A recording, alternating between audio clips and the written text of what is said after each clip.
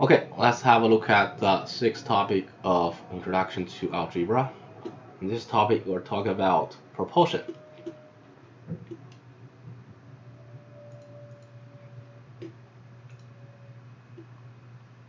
Okay, first, let's have a look at the concept of direct proportion.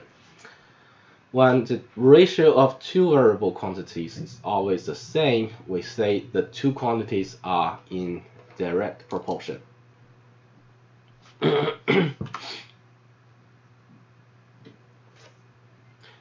Direct proportions have many simple everyday applications, so many that often you don't even realize you are using them. So let's have a look at example here. We have two questions here. First, if x and y are directly proportional and x equals 5 when y equals 9, then what is y when x is 14? B, if a and b squared are directly proportional and a equals 5 when b equals 9, then what is a when b is 12? Okay, have a look at this question by yourself, and when you finish, please give me your answer in the chat box, okay?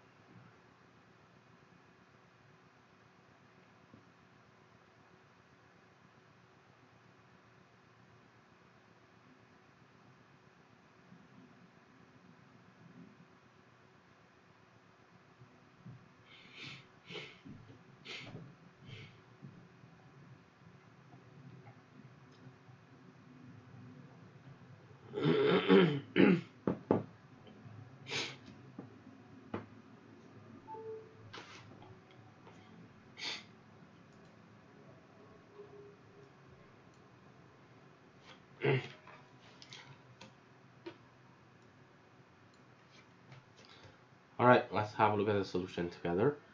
So for the first question, since x and y are directionally proportional, the ratio of x over y is constant, right? So x over y is a constant number. We know when x equals 5, when y equals 9. So x over y equals 5 over 9, right? And when y becomes 14, we want this number, so let's call it x prime. Then x prime is 5 by 14 over 9, right? Which is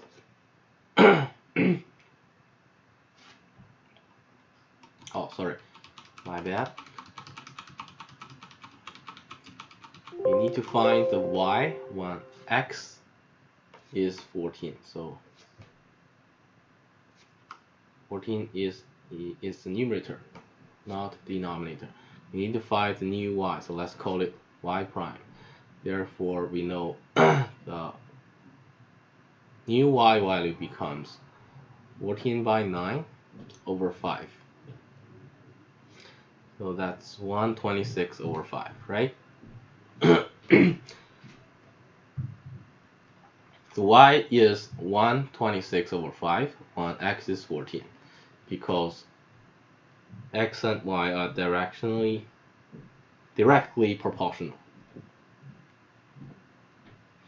Okay, b, we know a and b squared are directly proportional. So a over b squared is the constant number, right? And we know that when a is 5, b is 9. Or when b is 9, a is 5. That means a over b squared should be 5 over 81, right? And when b is 12, b squared is 144. We want a new value of a. Let's call it a prime. Then we know a prime equals 5 times 144 over 81. And that is 80 over 9.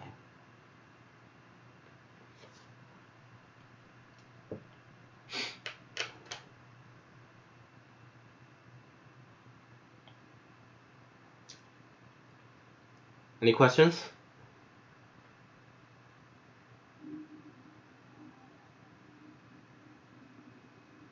No. Okay, then let's make a summary here. In the summary, if x and y are directly proportional, then the quotient x over y is constant. In other words, x over y equals k for some constant number k. Another way to say this is to say that x is constant multiple of y, or x equals ky for some non-zero constant k. The direct proportion problems are essentially the same as the ratio problems we have already solved, right? Often, a key step in solving direct proportion problems is to find the constant ratio of the quantities involved. This constant ratio is sometimes called ratio of proportionality.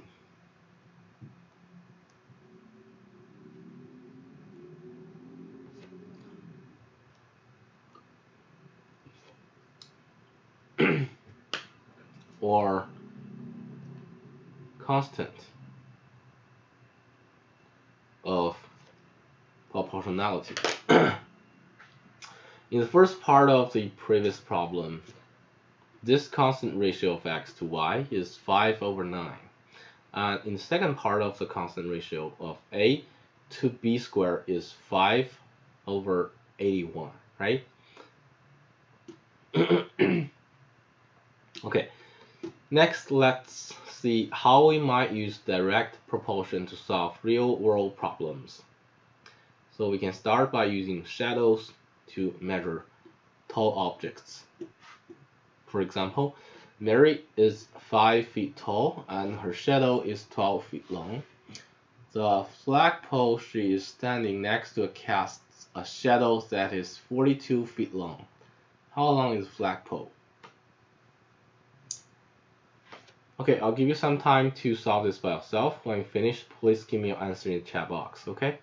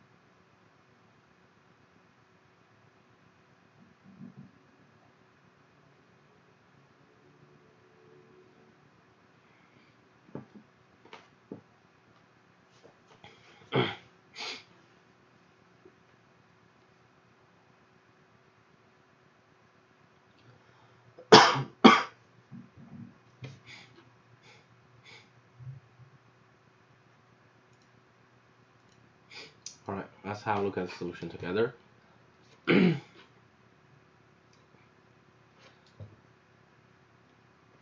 Okay, because they are in direct proportion, so we could find the proportionality constant first, right? The height of an object and the length of its shadow are directly proportional. So from Mary's height and her shadow, you can see that the height of a object over the length of shadow is 5/2, right? Turning to our flagpole, we know that the length of the shadow is 42 feet. So we have the height of the flagpole over the length of the shadow, which is 42 feet, equals 5/12 as well, right? Therefore, we have the height of the flagpole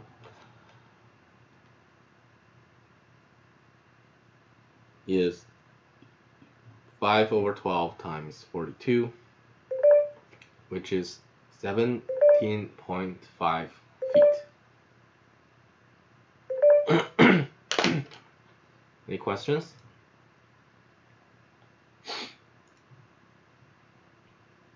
Alright, if no questions, let's consider another real-world problem.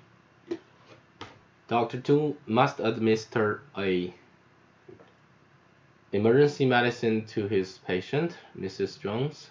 Instructions on the medicine state that a 140-pound person must receive exactly 100 milliliters of the medicine, and that patients of different weights should receive a proportional amount of the medicine. Mrs. Jones weighs only 120 pounds. How many milliliters of the medicine should Dr. Tu administer to Mrs. Jones?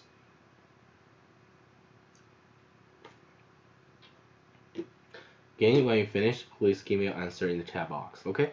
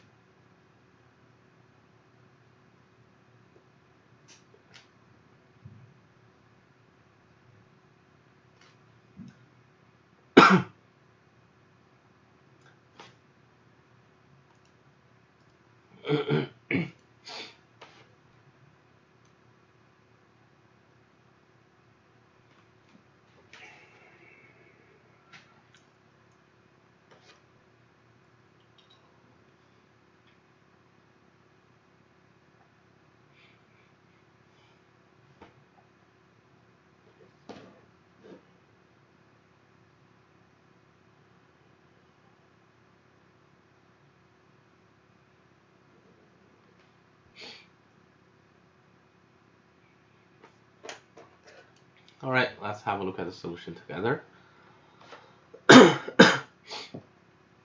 So we know the weight of the patient and the amount of medicine required are directly proportional, right? So we have the weight of patient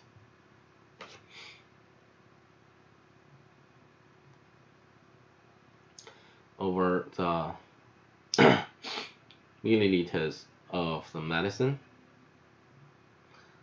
equals 140 over 100, which equals 7 over 5. Okay, note that the unit of this patient is pound. So if we let X be the amount required,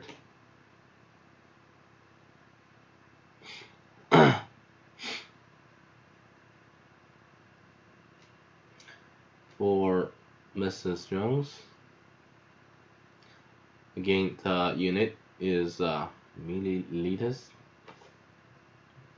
Then we have 120 over X equals 7 over 5, right? Then we can solve X equals 600 over 7, and the unit is milliliters.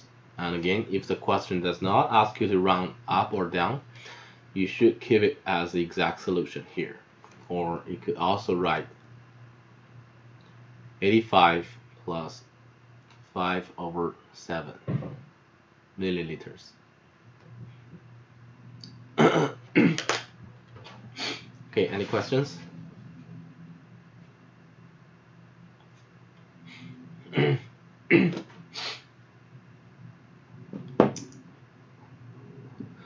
Alright, if no questions, next let's have a look at another concept which is called inverse proportion.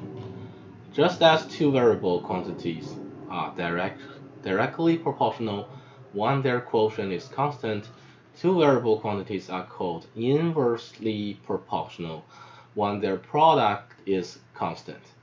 We also sometimes say that such quantities are in inverse proportion. For example, let's consider these questions here. If P and Q are inversely proportional and P equals 7 when Q is 24, then find P when Q is 12. Well, because they are inversely proportional, so the product of these two numbers is a constant, right? So we know P times Q is a constant, and when P is 7, Q is 24. This means this constant number is 168, right? Therefore, when Q becomes 12, we can find the new P, right? In this equation, we have new value of P, which is P prime here, is 168 over 12, which is 14, right? In the second question, it tells us W squared and Z cubed are inversely proportional. And again, if they are inversely proportional, we know the product of these two numbers must be constant, right?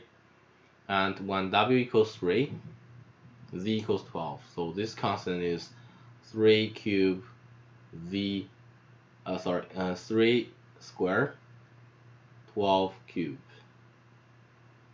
And when W becomes 6, so that's 6 squared, we need to find the new Z, right? So let's call it Z prime. Then we can solve D prime is actually 3 squared times 12 cubed over 6 squared, right? And that number is 432. Oh, sorry, I made a mistake here. This should not be Z prime, but Z prime cube, right? Because W squared and Z cube are inversely proportional, not Z prime. So we know Z prime cube equals 432, and of course Z prime equals the cubic root of this number here, which is 6 cubic root of 2, right? Have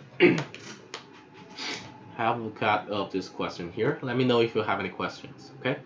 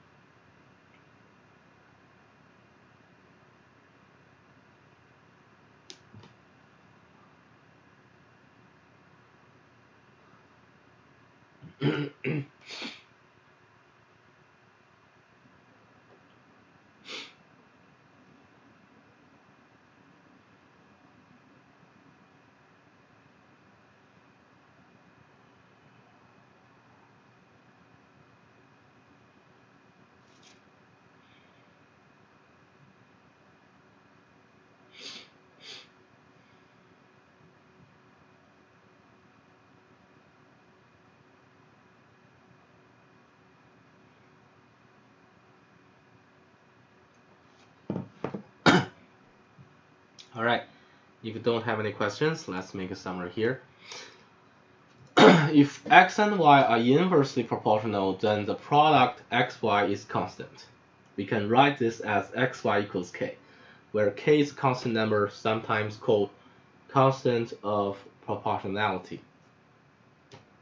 The inverse proportion does not pop up in real life quite as often as direct proportion, but it has its moments. So let's have a look at some real-world problems here that involves inversely proportional. Sorry. So consider this question here. 12 people together can clear a field in 18 hours. In how many hours could 9 people have cleared the same field? Well, assume that all people clear a field at the same rate. Again, when you finish, please give me your answer in the chat box, okay?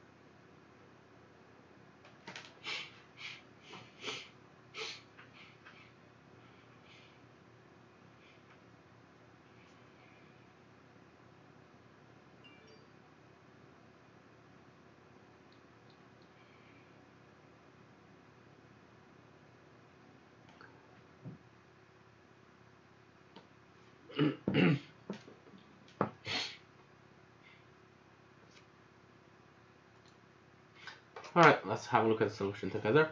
First, we need to determine how the numbers, how the number of workers and the amount of time needed are related, because 12 people can clear the field in 18 hours. 12 people clear 1/18th of the field each hour, right?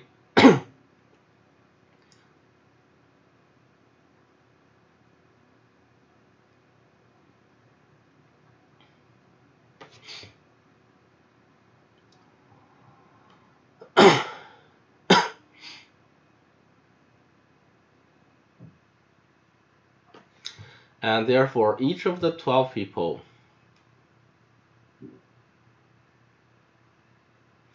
can clear 1/18/12 each hour, right? So if we have X people,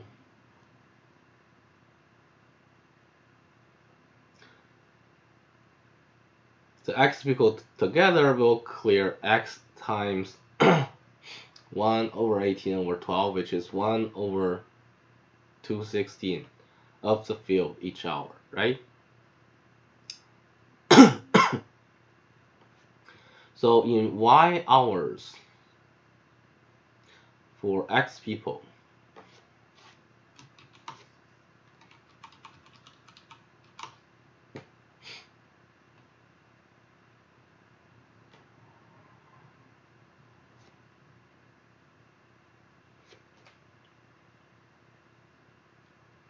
they can clear X times 1/216 times Y of the field, which is XY/216, right? So in order for them to clear the whole field, this expression must equal 1. So we have XY/216 equals 1. Therefore, we have XY equals 216, right? Therefore, as you can see here, X and Y are in inversely proportional. So here, X equals 9, because we have 9 people here. If X equals 9, then Y equals 216 over X, which is 216 over 9, and that is 24. The unit is hours, right?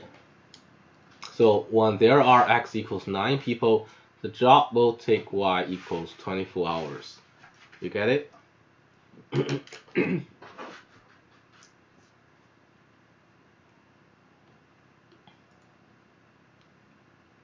Okay, if no questions, let's consider another example. Can you prove that if positive numbers X and Y are inversely proportional and Y and Z are inversely proportional, then X and Z must be in directly proportional?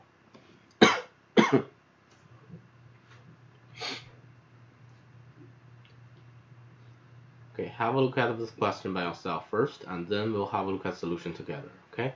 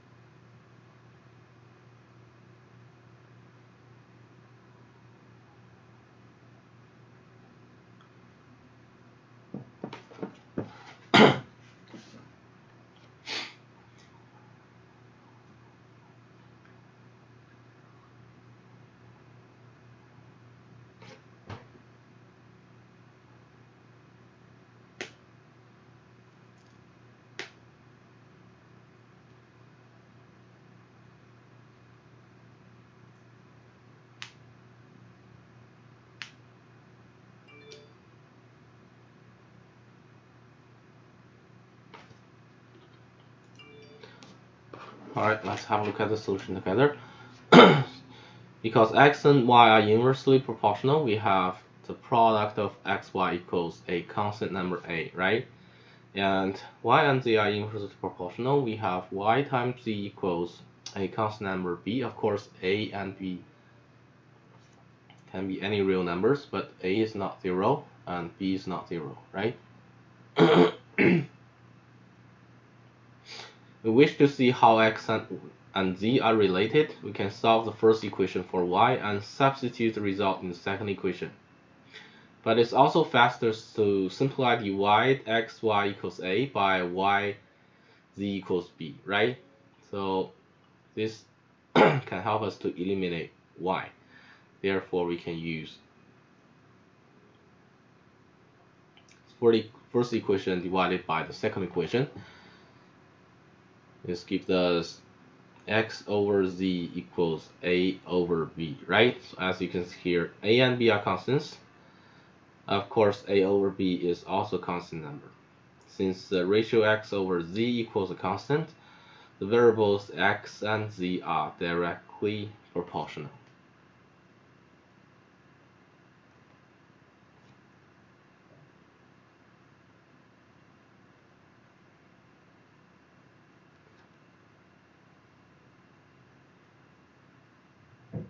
Okay, any questions?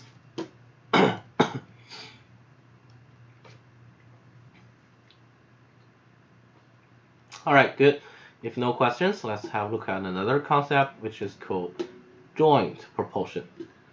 Direct proportion and inverse proportion involve relationships between two variable quantities, and sometimes you have situations in which more than two varying quantities are related.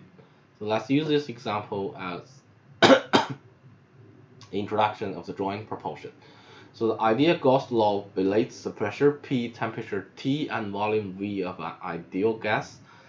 The law states that PV equals N times RT, where R is the universal gas constant, and lowercase n is a measure of the number of molecules of a gas present. As its name suggests, R is a constant. For the following questions, assume that n remains constant. A. If the temperature of ideal gas remains constant, how are pressure and volume of gas related?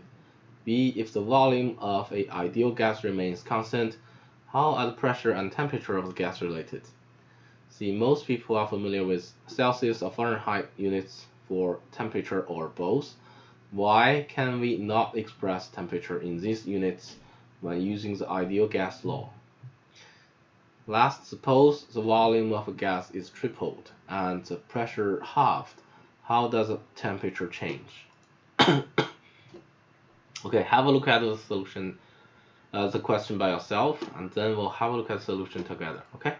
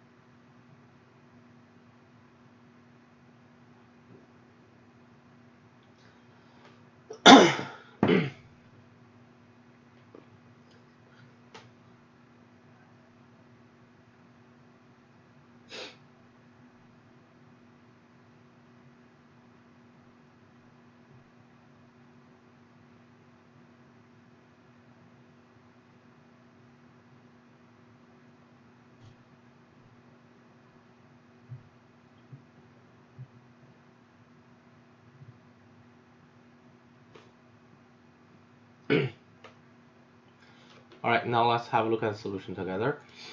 The first question, if T and nr are constant, then the equation PV equals nRT tells us that PV is a constant, right?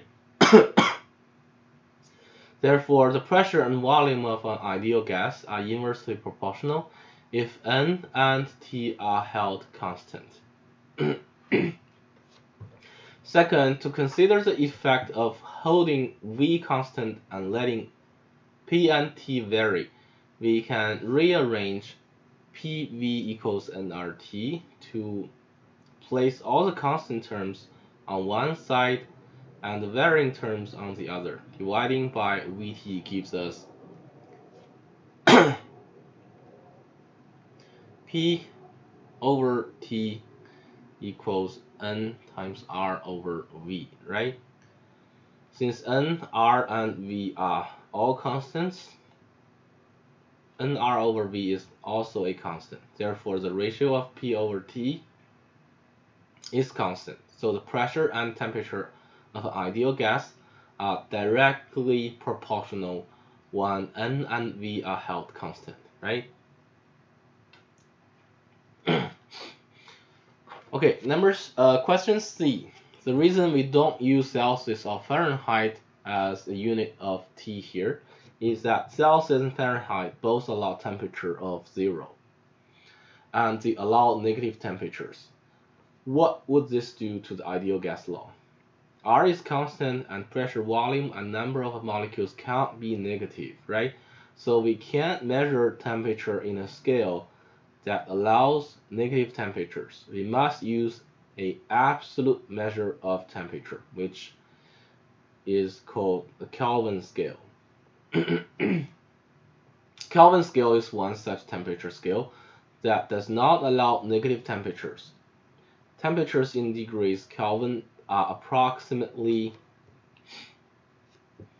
273.15 degrees higher than the temperatures expressed in Celsius. So that we have 0 degrees Celsius is about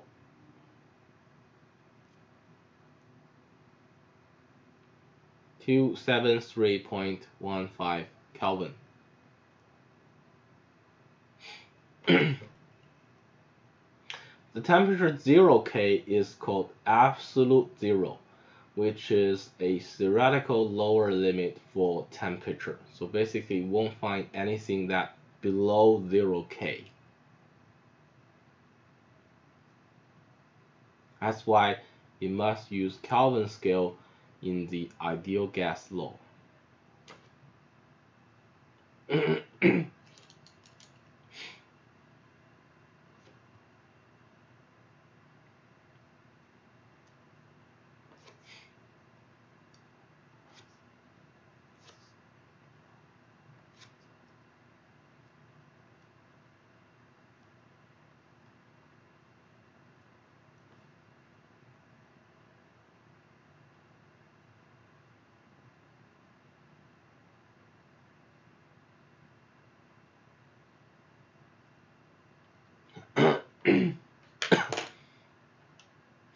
Okay, next, as with the first two parts, we organize our work by putting the varying quantities on one side and the constant on the other. So we have PV over T equals NR. We know that PV over T is constant. Let our original pressure, volume, and temperature be P1, V1, and T1. And let the new values of PV and T be P2, V2, and T2. Then we have P1, V1 over T1 must equal P2, V2, and T2, right? Since PV over T must be a constant. Since the volume is tripled and pressure halved, we have V2 equals 3V1 and P2 equals P1 over 2. Therefore, we have P1 V1 over T1 equals P1 over 2 times 3V1 over T2, right? And of course, this can solve T2 equals 2 over 3 T1. So the temperature is multiplied by 3 over 2, or you can say it's increased by 50%. Did you get it? Also note that once again the temperature must be expressed in Kelvin scale,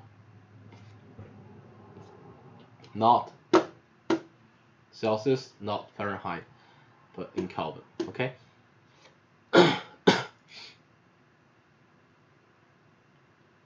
Alright, so just as we show the temperature and pressure are directly proportional,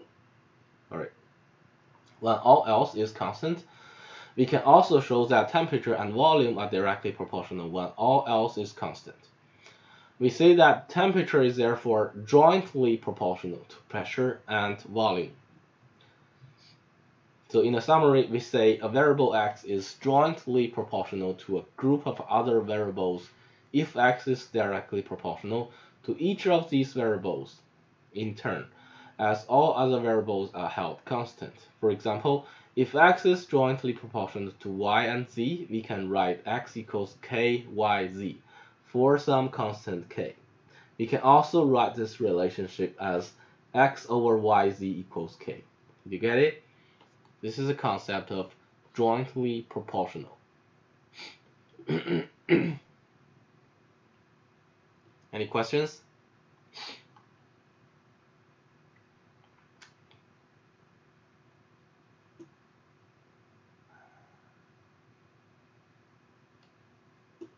Okay, if no questions, let's consider a real-world example. Some word problems are essentially joint proportion problem in disguise. So let's consider this question here. If you finish, you can give me your answer in the chat box, okay? And after that, we'll have a look at the solution together.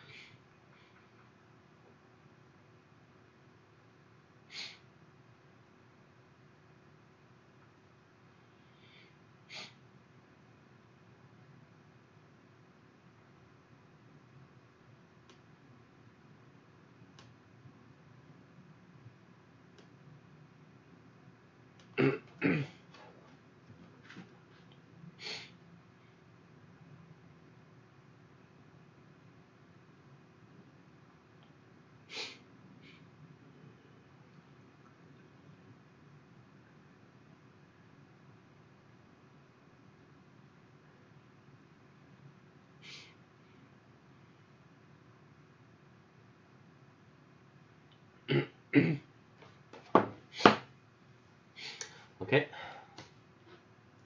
Alright, some of you have already finished. Let's have a look at the solution together. So, the amount of wood is usually directly proportional to both the number of woodchucks and the amount of time needed, right? So basically you have the amount of wood over the number of woodchucks times the amount of time used should equal k, right? Assuming each woodchuck is identical. So basically, this is their rate, right? This is amount of wood they can chuck per one woodchuck per unit time. So that should be a constant number k. So we are given that if there are 8 pieces of wood, we need 5 woodchucks in 2 hours to finish the work. And what we don't know is if we have one woodchuck that works for 24 hours, the amount of pieces of wood is x. We don't know this number here, right? So in this method, we can calculate x is actually 8 times 24 over 10. So that'll give us 19.2 pieces of wood, right? Did you get it?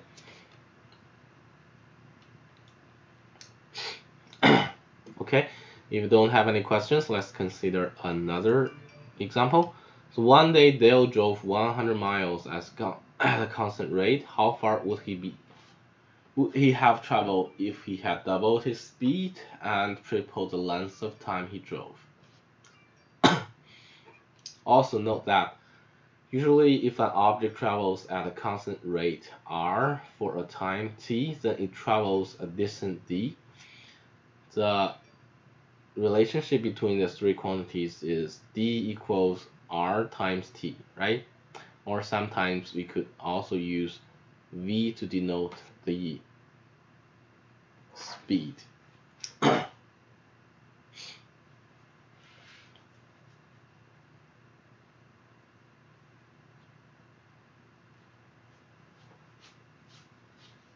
Okay, so because this is a very simple question, let's have a look at the solution together. For example, if Dale drives r miles per hour for t hours, he travels the distance of d equals rt, right, according to the formula. So if Dale if Dale doubles his rate, he doubles the distance he travels to 200 miles. If he then triples the time he drove, then the distance becomes 2r times 3t, right? Sorry.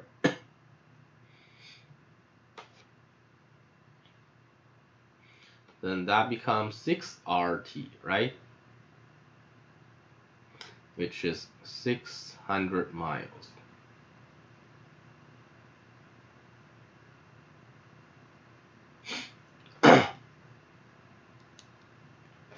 You get it?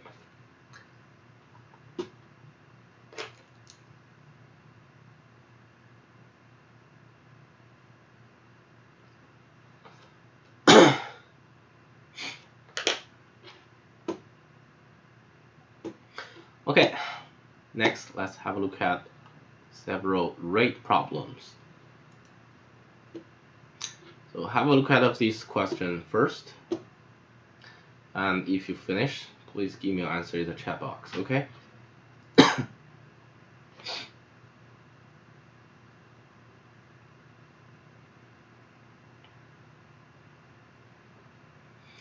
Often rate problems involve rates of travel, but they can also be rates of performing any memorable task.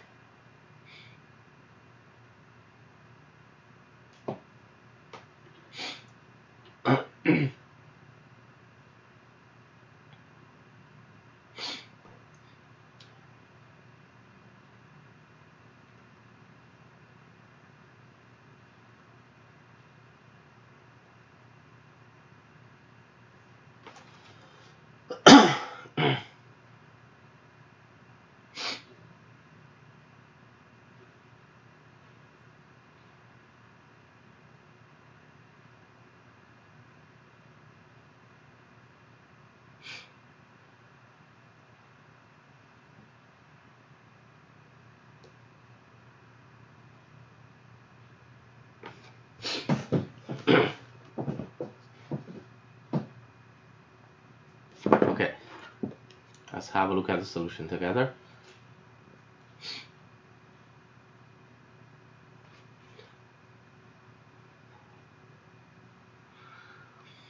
Okay, she usually drives 45 miles per hour.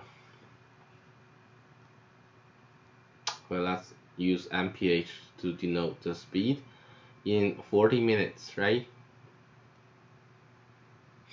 We have both minutes and hours among our units. We therefore convert the minutes to hours. So 40 minutes is just 40 over 60 in hour, right? Which is 2 over 3 hours.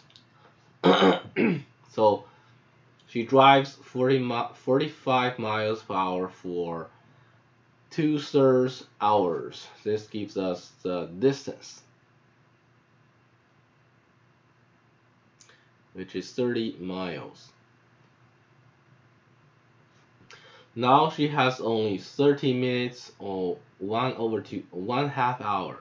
To cover this 30 miles, her speed or rate must be total number of distance, 30 miles, over the time, which is 1/2 hour, right? Therefore, the speed she needs or the rate she needs is 60 miles per hour, 60 mph, right? Any questions?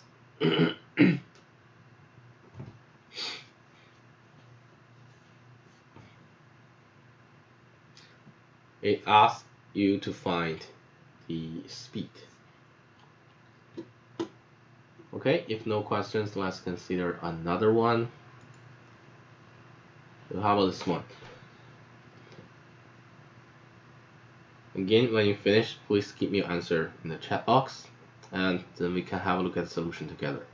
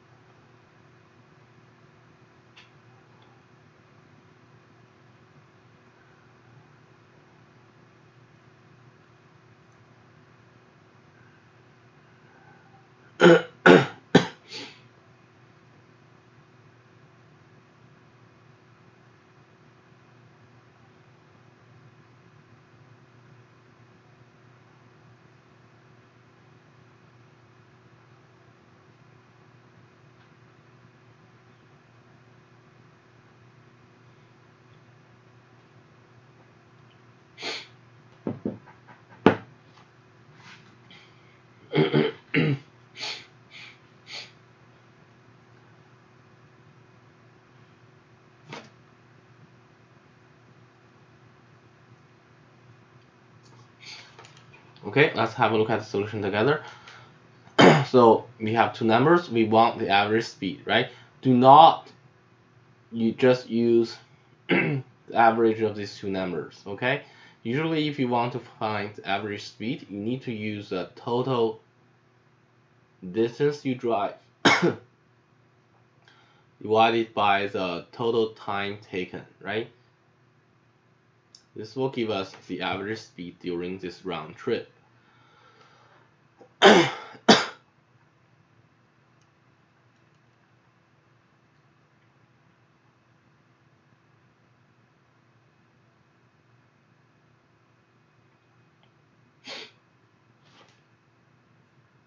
So the distance between the home to work is not changed, right? So let's use a distance. Let's use a letter X to denote the distance between home to work. So then the total distance is just 2x, right? What you need is the total time taken. So the average speed equals total distance is just 2x. For the first leg, we have, okay, you need to specify a unit here. Unit is miles. Let's use miles here because it says 30 miles per hour. The speed is in miles per hour, so let's use miles as a unit of distance. And from home to work, the first leg cost him x over 30 hours, right? And from work to home, it takes him x over 45. And this is our average speed. Apparently you can cancel x here, right? So we have 2 over 1, 30 plus 1, 45.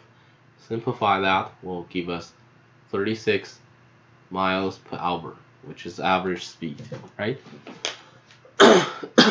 So as you can see here, it's not necessarily the average of these two speeds here.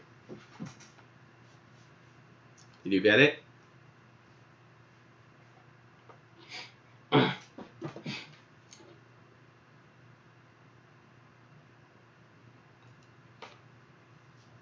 Okay, then let's consider another question. Again, when you finish, please give me your answer in the chat box.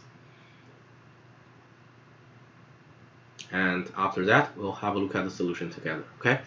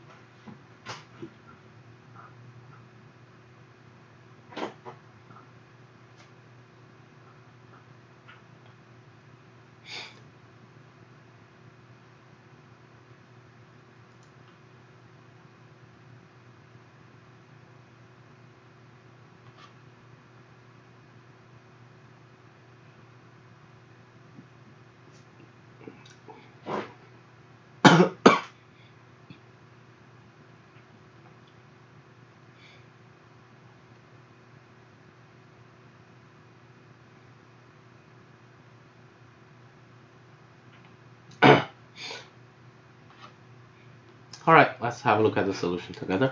So here we'll be using a concept called the rate of work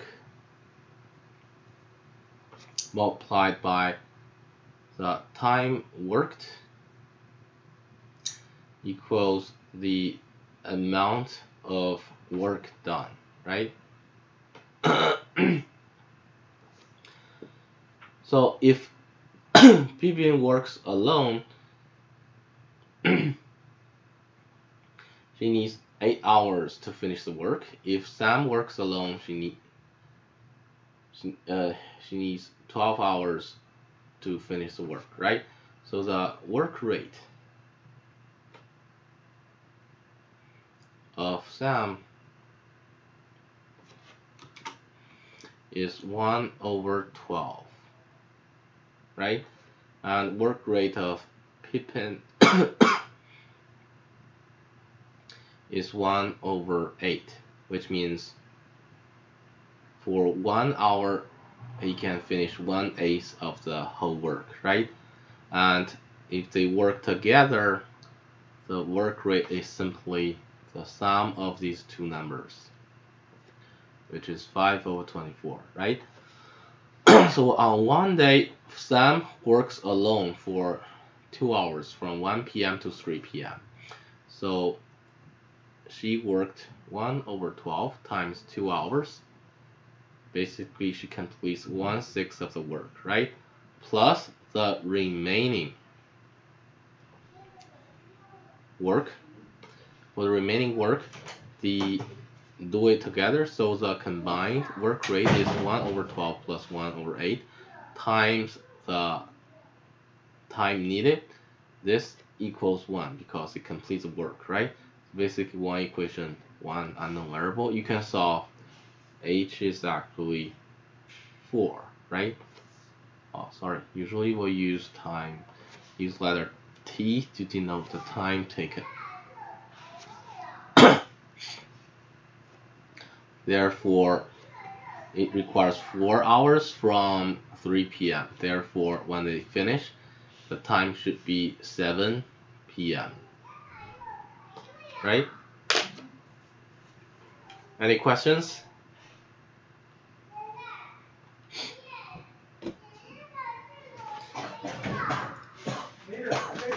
Okay, if you don't have any questions, let's call it end for today. And I'll give you the homework for this lesson later on. Okay? I'll see you next time then. Bye.